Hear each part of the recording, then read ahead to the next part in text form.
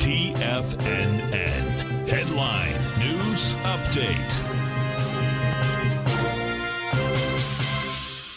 Good afternoon, folks. Steve Rhodes coming to you live from the shores of sunny Delray Beach, Florida.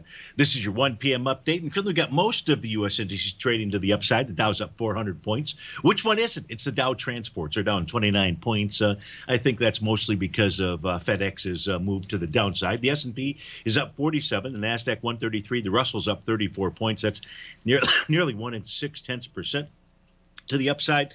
Let's go take a look at our 9-panel market update chart out here. You know, before we begin with this, let me just share with you what I believe is going on. We've got the Fed coming out at 2 o'clock. They've pushed markets right to the level where this could break to either side. So here is a 60-minute time frame chart for the ES Mini.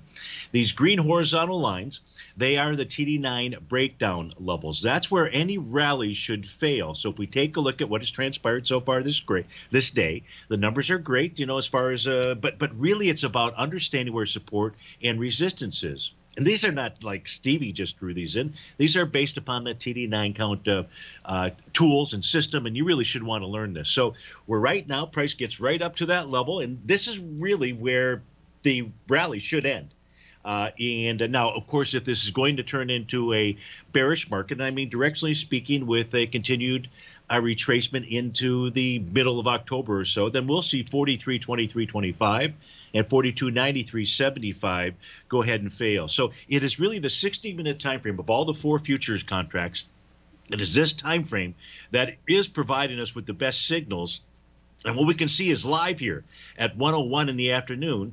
We can see how price got up to that level. Sure, it closed just above it, but you know Stevie's rule of having 2 days above the top of that breakdown level or a resistance area, and we didn't get that. So that's what's going on inside the markets. We're not really going to get a chance here to get to all of these charts. We'll do that during the Trader's Edge show, but here we can see the ES Mini. What we know is there's no change in trend. Now, a change in trend will only take place when we see a close below the bottom of a weekly profile. And on the ES Mini, that's at 43.12, and on the NQ, that's at 14.802. I see the NQ is trying to form a new profile, as is the ES. We'll talk about that during the Trader's Edge show, but those profiles will not be confirmed until this evening.